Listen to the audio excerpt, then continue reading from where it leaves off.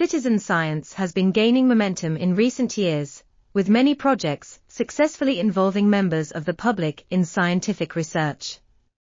However, there are still barriers to participation in citizen science projects in non-Western, non-educated, non-industrialized, non-rich and non-democratic contexts.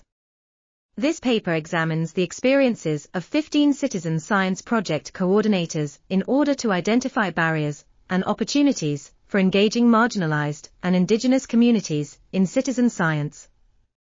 The authors found that projects have employed various strategies to address these barriers, including decentralizing and using low-tech solutions, engaging in bottom-up approaches, and focusing on human rights. They also identified positive outcomes, such as increased community empowerment and improved access to information. Overall, the study suggests that citizen science can be a powerful tool for engaging marginalized and indigenous communities in scientific research, and that it may have more far-reaching benefits than just scientific advancement. This article was authored by Petra, Benyei, Artemis, Skarlatidou, Dimitris, Argyriou, and others.